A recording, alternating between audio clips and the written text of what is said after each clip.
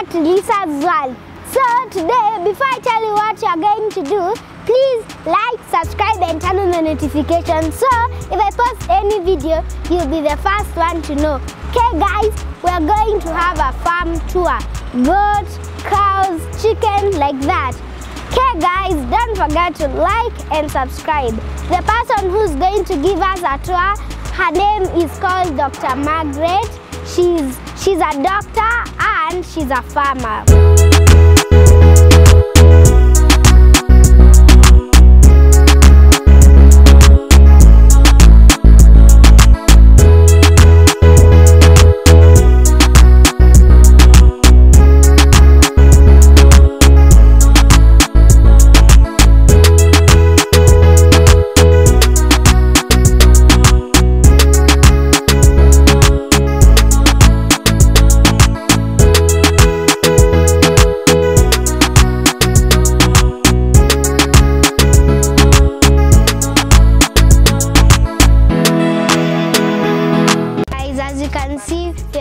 In Barakayami farm. Okay, get ready to learn about animals and farming. Okay guys, don't forget to like, subscribe and turn on the notifications. Okay guys, let's go.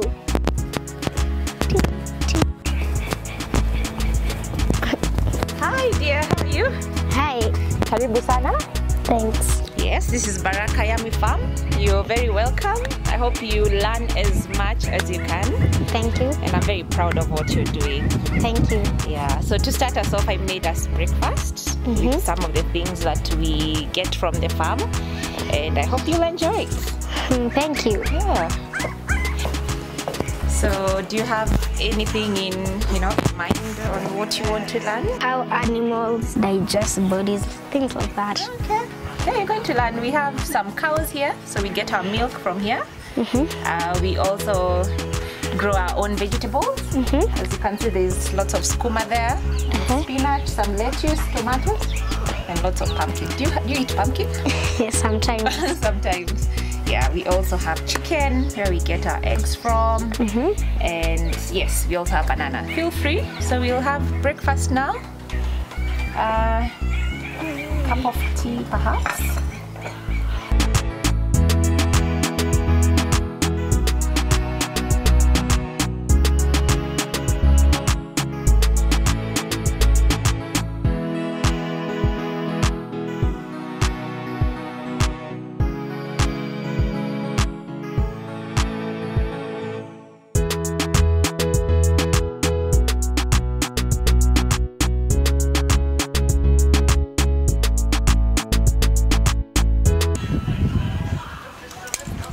So why are you interested on knowing how food grows, Lissa?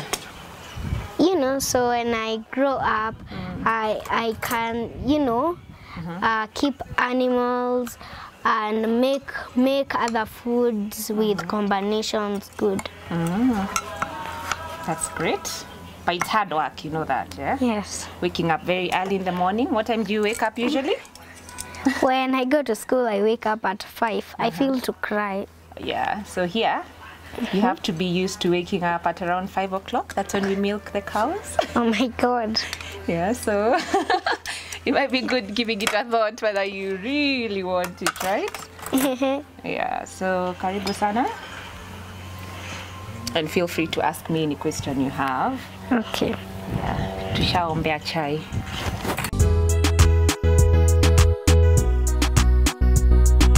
Thank you for the food. Now I get why it's called Barakayami, because the food was so delicious. Even my mom can't beat that. Oh, really? You're gonna get into trouble.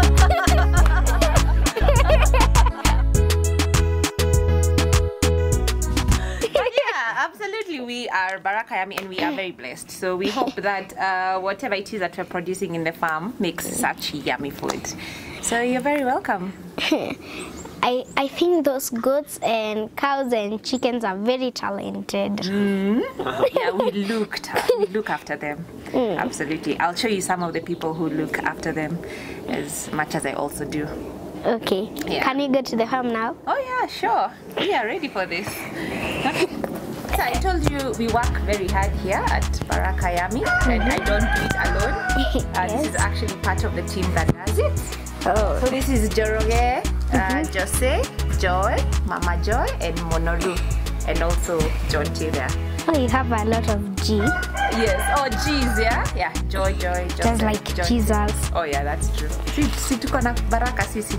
Yes. Yeah. So we'll go ahead and I'll show you the rest of the farm. Okay.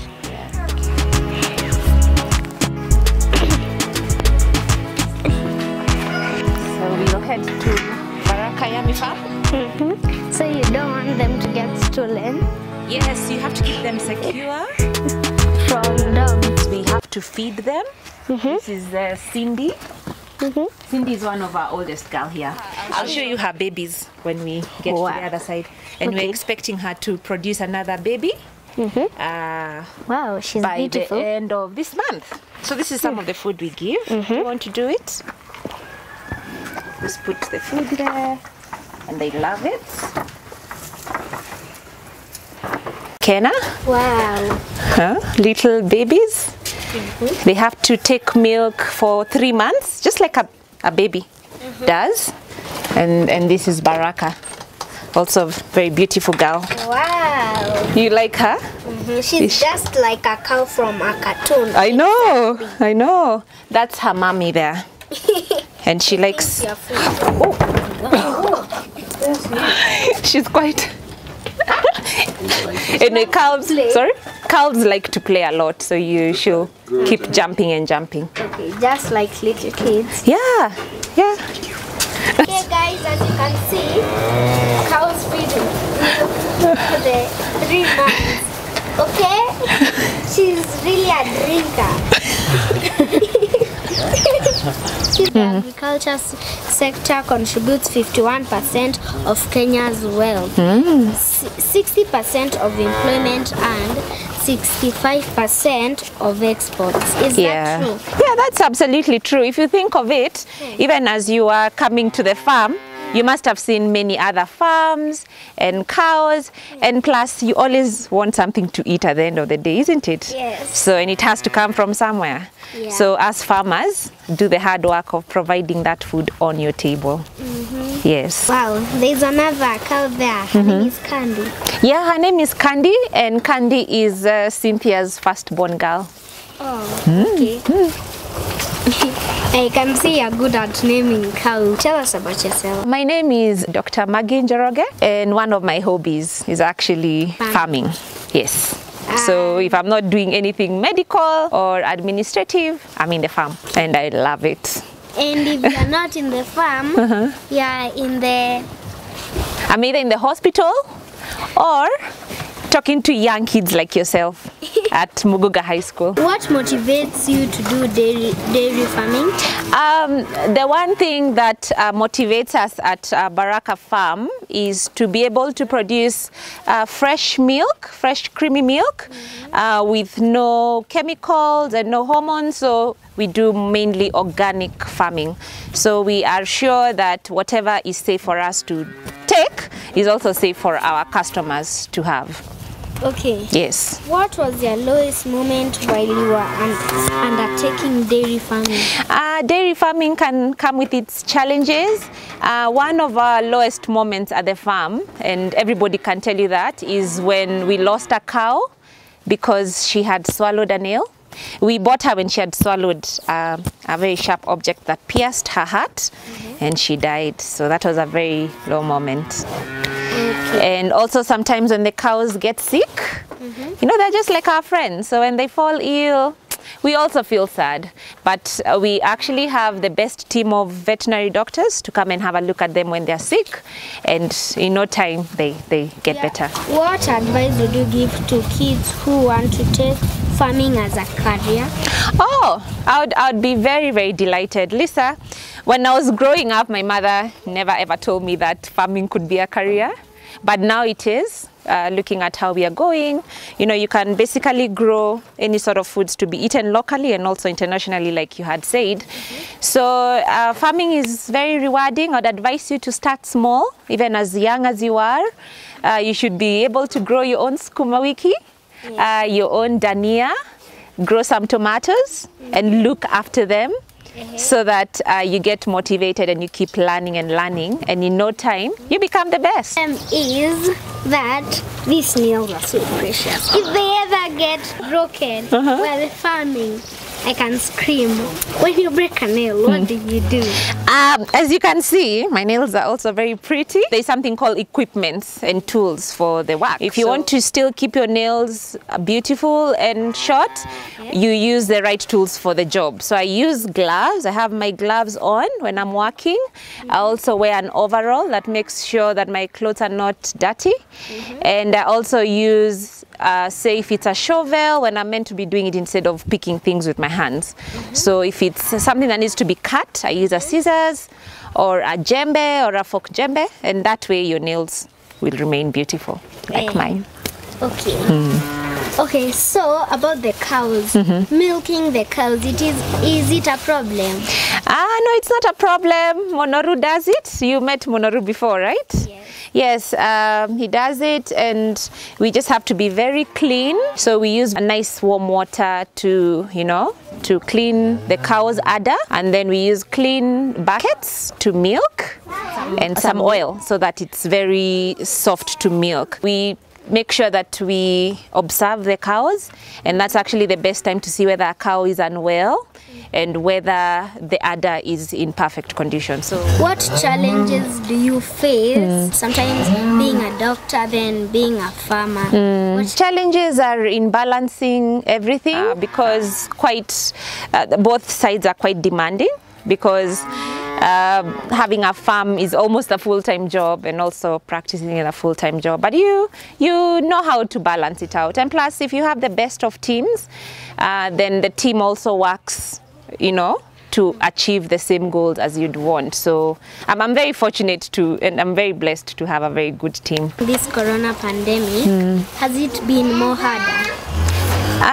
I wouldn't say it's been hard, because most of our customers are actually from around, and because when there was COVID everybody stayed home, that ensured that we continued to supply our milk. So we didn't have major challenges. Okay. Okay guys, we're not done yet. There's a lot of questions to be asked. Okay. Dr. Margaret. Yes. What are the value additions of dairy farming? Lissa, we are able to prepare maziwa lala. Have you had maziwa lala before? No. Mala. We do yogurt as well. We make milk cream, like the quiche just had lots of milk cream. And in the future, we will be making ice cream and also cheese. So I know that's exciting. Yes. Okay, when you make those stuff, I'll be your #1 customer. Oh, karibu sana. You'll make me get into it sooner than I thought. Yes. Okay. Okay, where do we go next? So we'll go to the pigs section. I hope you've learned as much as you could. And if your friends have any other questions, just let them put them down and we can answer them.